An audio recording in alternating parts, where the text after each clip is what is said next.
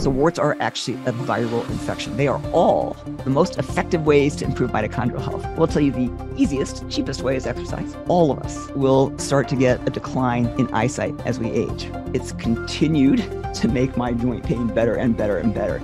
Colostrum's what's made, it's basically a superfood that's produced by all mammals in their first 48 to 72 hours after giving birth.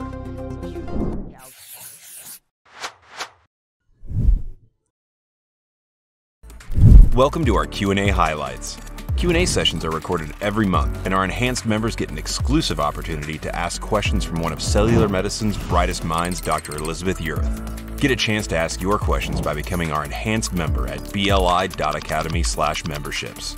You also get access to our content library full of tips, articles, videos, lectures, previous live Q&A sessions, and more. Next question's for David. David asked if I've seen any complications from a patient using pentosan polysulfate or xylitol for osteoarthritis for a long period of time, meaning 6 months or more. Personally, I've been on pentosan polysulfate pretty much for over 2 years now. It's continued to make my joint pain better and better and better. I couldn't do anything without my knee braces on. I can pretty much do everything now, even without my knee braces. It's pretty dramatic to me. I would say I don't even think about my knees anymore much.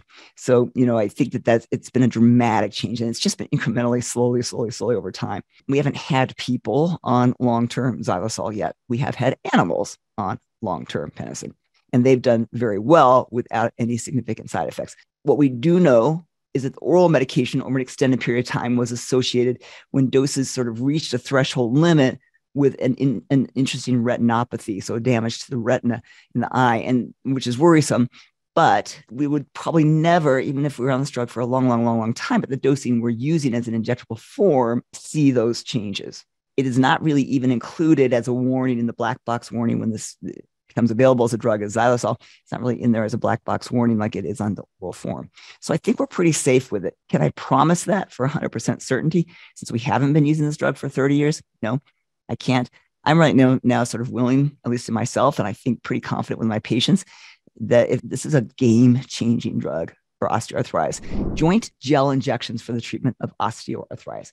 So first of all, Doug, I'm actually not sure what gel treatment you're talking about, but I'm assuming that it's one of the visco supplements like Synvis, Orthovis, Hyalgan. So these are injections that we usually do anywhere from one injection, depending on which brand it is, to one injection a week for a few weeks.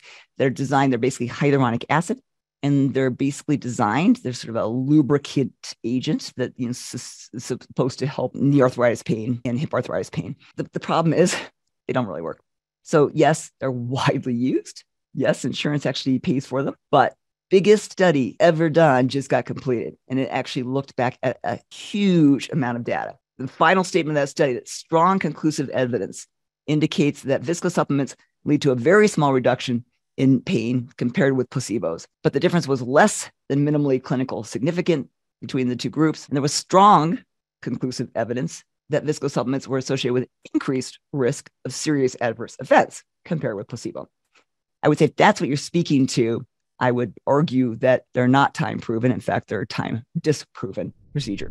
The most effective ways to improve mitochondrial health. We'll tell you the easiest, cheapest way is exercise. And we know that there's two types of exercise. One is short burst training and weightlifting, and the other is zone 2 training. So it's longer training. Basically, it's that exercise at a pace where you could sit there and talk to your friend while you're walking up your mountain, but you wouldn't really want to. You're not dying out of breath. You could talk to somebody, but you're not going to be carrying on this casual conversation with them. That's sort of the zone 2 training. At least once a week, you're doing a longer training in that zone 2 we know is important for mitochondrial health. And then in between time, doing that short burst HIIT training we know is important for mitochondrial health. Other things, cold therapy, either cold plunges or cryotherapy, really beneficial for mitochondrial biogenesis, as is saunas. So infrared sauna, really super helpful for mitochondrial function. So those are some kind of the simple things that you can do. But I'll add MOD-SC, right? So 4 times a year, cycling MOD-SC to improve mitochondrial biogenesis. How about ketones? Ketones also really important for mitochondrial health. And then I love that urolithin A. Urolithin A even in high-level athletes has been shown to improve endurance, improve athletic performance. That's because it really does enhance mitochondrial function. It enhances our ATP production. So urolithin A, I actually just started taking colostrum product called Armra. I'm pretty enthused to see what it does. So I've kind of really just gotten a little bit more into this colostrum as a beneficial entity. And I think the studies are really mounting about colostrum. Colostrum is what's made, it's basically a superfood that's produced by all mammals in their first 48 to 72 hours after giving birth.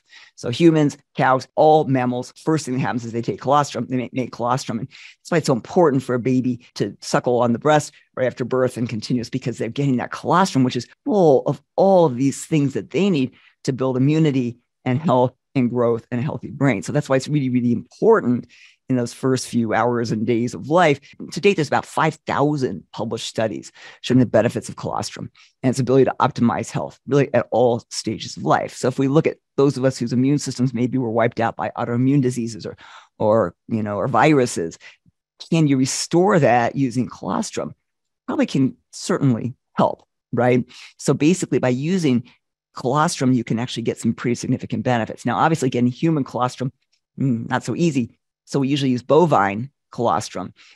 Interestingly, bovine colostrum actually has more immune modulating factors than even human colostrum. So it actually has some really, really good benefits. There was a good study that I looked at that actually showed that using colostrum was 3 times as effective as a flu vaccine in preventing flu. So it certainly has kind of pretty significant benefits. One of the problems is when you heat any of these things up, you're going to destroy some of the immune modulated benefits. So it should help gut, repair the epithelial lining. It should help immune function. I think it's a beneficial thing to add to the regimen. Again, I just take 2 little scoops of it. I add it to my protein shake in the morning. Lene says that she gets warts in the summer. Any thoughts about warts in general? So warts are actually a viral infection. They are all, we always start to think about human papillomavirus or HPV causing, cervical cancer and genital warts. These are all HPV viruses. They're all human papillomavirus. So if you get a wart on your hand, you get a wart on your foot, these are all HPV viruses. We all get exposed to them. We don't all get recurrent warts. So basically, when we get the recurrent warts, it's because that virus keeps reactivating. Okay. It's a hard virus to eradicate. So what can we do? It's all over the place. We're going to be exposed to them all over the place, shaking hands, turning doorknobs, typing on keyboards. So we have to figure out how do we get the immune system better, right, to keep this virus sort of in check. So a couple of sort of points there. When we're seeing that, what is going wrong with your immune system? Are you lacking hormones? Are you lacking nutrients? Where is the immune system gone awry? And then using things like spermidine. What peptide or nutrient will improve eyesight? So great question, because all of us will start to get a decline in eyesight as we age. Are there ways that we can preserve eye health? I think the answer is maybe not completely, but yes. So there's a couple of approaches that are pretty simple. So one is using something called N-acetylcarnosine. And N-acetylcarnosine is a very specific type of carnosine that when applied as an eye drop, it can actually get through the aqueous humor of the eye, and it acts as basically a bioidentical molecule to reduce free radicals, stop oxidative stress, and to prevent some of the lens glycosylation that is actually contributing to some of the visual changes that occur as we age, as well as cataracts and other things like that. So I think everybody as they age or who has having problems with dry eyes or things like that should be using N-acetylcarnosine eye drops, and they come in, you can just buy them over the counter, called Can-C eye drops. So CAN-C.